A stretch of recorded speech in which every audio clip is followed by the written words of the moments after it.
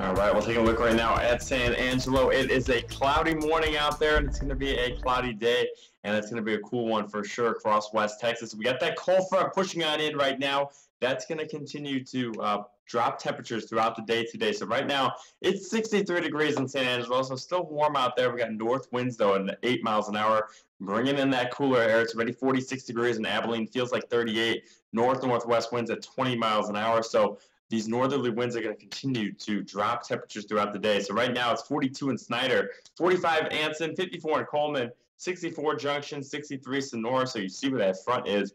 Drastic temperature differences across West Texas right now. And take a look at those wind speeds already out of the north, northern Concho Valley and along Interstate 20. Still winds out of the south in the southern Concho Valley and along Interstate 10, but that front continues to push on off to the south, and winds are going to be shifting area-wide from the north, 10 to 15, upwards of 20 miles an hour, gusting in excess of 25. So it's going to be a little bit breezy. Winds will die off, though, by the evening hours out of the northeast, and then eventually winds out of the east overnight tonight and southeast by morning at 5 to 10 miles an hour. And we're going to be warming up a little bit as we head into Saturday, and especially Sunday and Monday. So morning cold front, cool and mainly cloudy for your Friday. Weekend warm up, though, a little bit warmer tomorrow.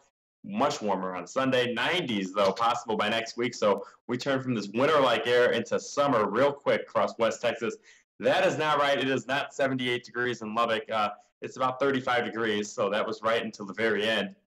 Much cooler off to the north. We're in the 30s in Oklahoma, low 30s in Wichita and in Kansas. Snowstorm going on right now in the Midwest. We'll talk more about that later on in the hour. But taking a look right now at the satellite radar here in West Texas, it's got a lot of clouds out there. May see a few sprinkles and some mist throughout the day today, but it's not going to be the best day. Highs today, mid-50s for much of the day. Temperatures dropping into the middle 50s, and then we'll stay in the low 60s along Interstate 10. May see a few sprinkles, not the biggest shower chances, though, over the next few hours. We'll stay cloudy today. May see some sunshine late afternoon and right before sunset, but much of the day is going to be cloudy. More chances of rain as we get towards Saturday, especially in our eastern counties throughout the day. We'll clear things out, mainly sunny for Saturday afternoon. Another chance of rain, brief chance of rain overnight Saturday into Sunday. Much of Sunday, though, will be sunny, much warmer as well, and then passing clouds into your Monday. This weekend, 71 degrees, morning showers out there for Saturday, clearing skies by the afternoon. Sunday, much of the day is going to be sunny, 85 degrees, lots of sun, and much warmer conditions. 5-day forecast, we start cool today, temperatures in the 50s. We slowly warm over the next few days.